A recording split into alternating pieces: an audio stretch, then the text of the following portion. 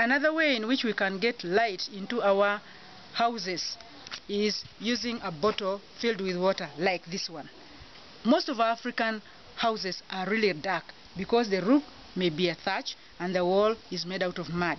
So when you fill a bottle like this with water, suspend it from the roof, about three quarters or half of it is in the sun, and then the bottom faces the house.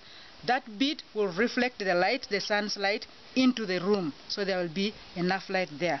If you want it to work perfectly well, then you must add some bleach or chlorine in the water, a few drops, so that the water does not turn green. If it turns green, then you're going to get green light. But what we want is clear white light.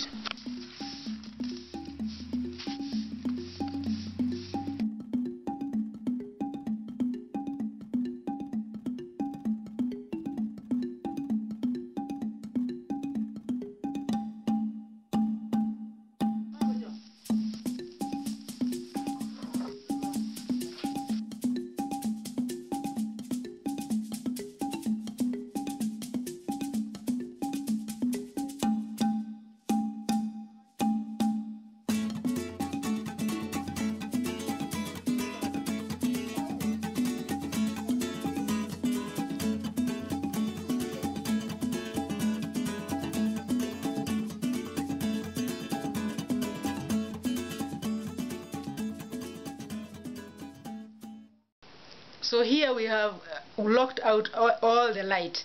So the only light that is coming, that is lighting this room, is from the roof, as you can see.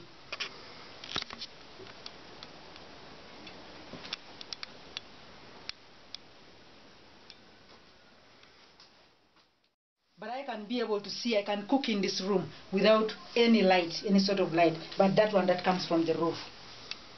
I can find my way around and everything here.